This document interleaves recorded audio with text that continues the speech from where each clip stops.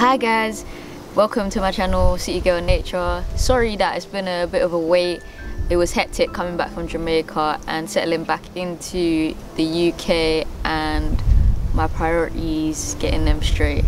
So today what we're going to be doing is actually going through my bag and seeing some of the things of which I have recently bought and some of which I've had already. So we're just going to have a look at the top here of my bag, and some of the things that are in this part is, my first item here is a compass. So the compass is really useful when you're going on walks and stuff, and it's something of which I've been practicing actually, which is trying to get my bearing, so I kind of know where to walk.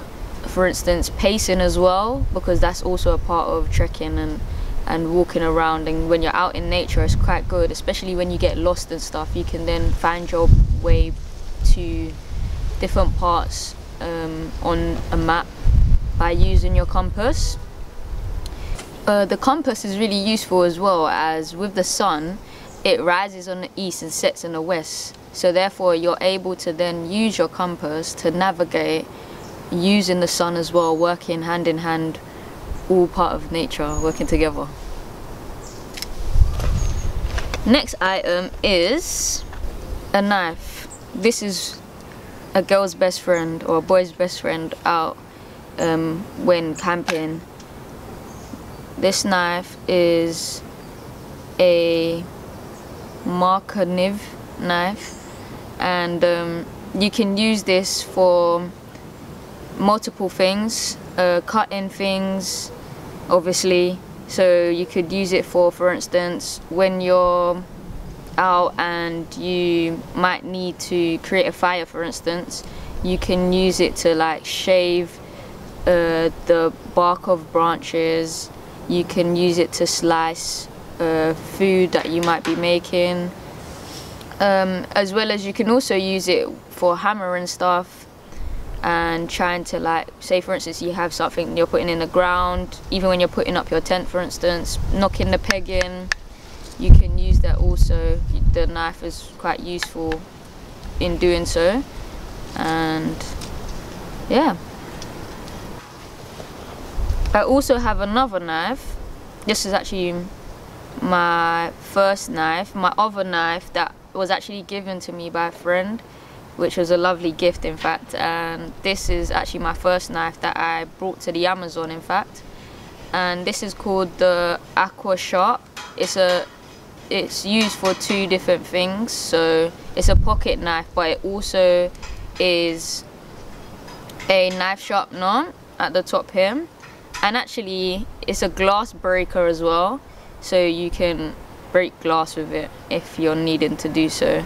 It also has kind of like a hook on the side here, so you can actually put it on your clothes. And yeah, it's kind of like a Swiss knife, so closes and opens like so. But yeah, that's my other knife.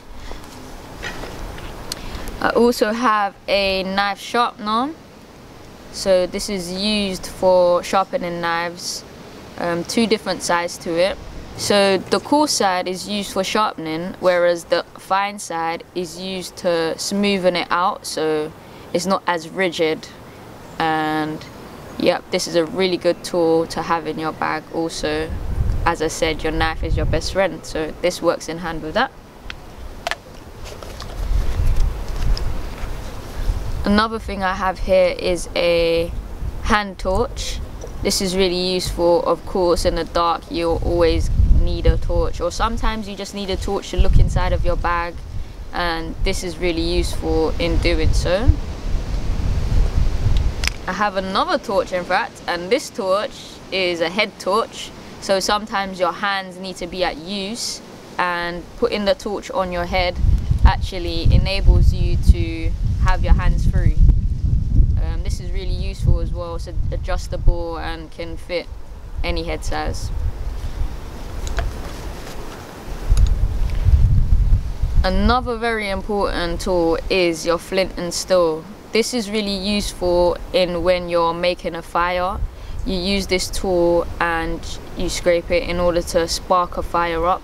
As I mentioned earlier with the knife, when you're actually starting a fire or making a fire, you actually use bark and stuff, and when you use the flint and steel, you spark it onto the bark, which allows it to cause the fire to start up. But this is a classic tool to use when starting a fire. So yeah, flint and steel. Another really useful tool is this piece here, which is the multi-purpose survival tool. And with this you can use as a saw, you can use as a bottle opener, and you can also use as a knife. There's quite a sharp edge here at the top to cut stuff with, or even shave things with. It's really useful, this tool here, and it's small as well, so it's quite portable. So this tool comes in handy a lot also.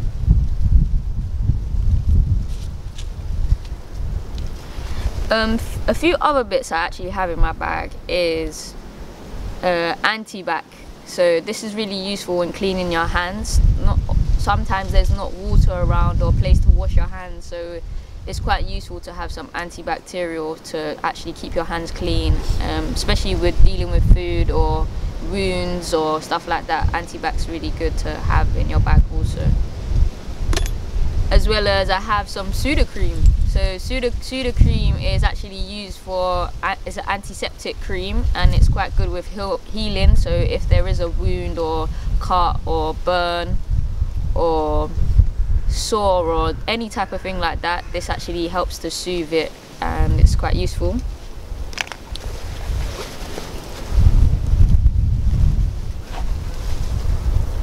I also have some rope. This rope is quite useful when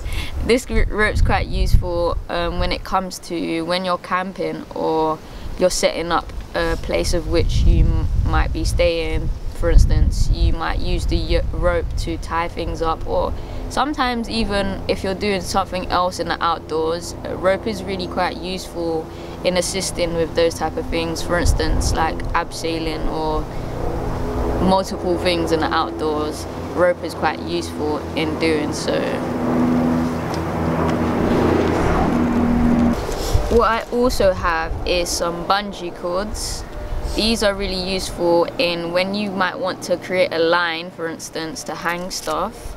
Say you're camping somewhere, you might want to make a line to hang up your clothes, or you might want to attach stuff to your bag, or for instance attach stuff onto your tent. It's really useful in doing that, and they're quite stretchy, as you can see. So this is quite a useful tool as well to have in your bag.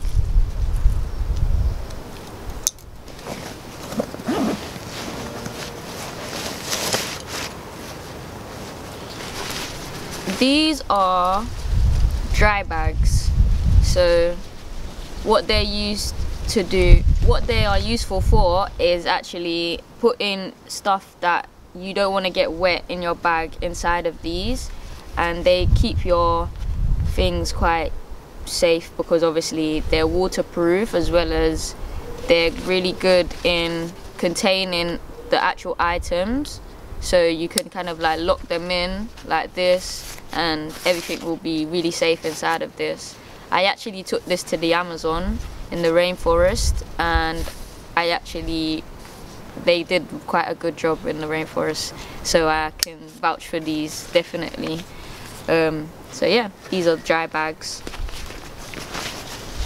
Of course, another thing of which is important to have is actually walking boots. So walking boots are really useful, as when you're out in the outdoors, sometimes it can be muddy, it can be treacherous conditions, you never know what you're going to encounter. So it's kind of good to have appropriate shoes when you're out walking, and they actually help as well when you're walking for long hours, especially wearing like trainers, or I've heard of someone even wearing sliders, for instance, on treks and stuff like that. It's like not really useful, as your feet will be in pain, and like these are really, it's really important to wear like the right things when you're out in the outdoors also.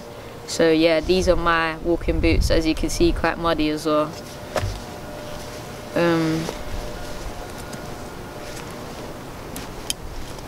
Another thing I actually have inside of my bag is my jacket. So this jacket is really useful as it's windproof and it's waterproof, and it's actually really useful for camping because it's lightweight. And this is actually one of my newest purchases as well. Yeah, this is my jacket. And last but not least, my actual bag itself. So this is a 35-litre bag. That's how much it can hold. This bag is really useful as well, as you can see the way that it can kind of click together, and you can attach stuff to it. Also, a really cool feature at the bottom, there's a rain cover. So the rain cover comes out, and if it is raining, you can actually put it on your bag, and it kind of keeps your bag dry. So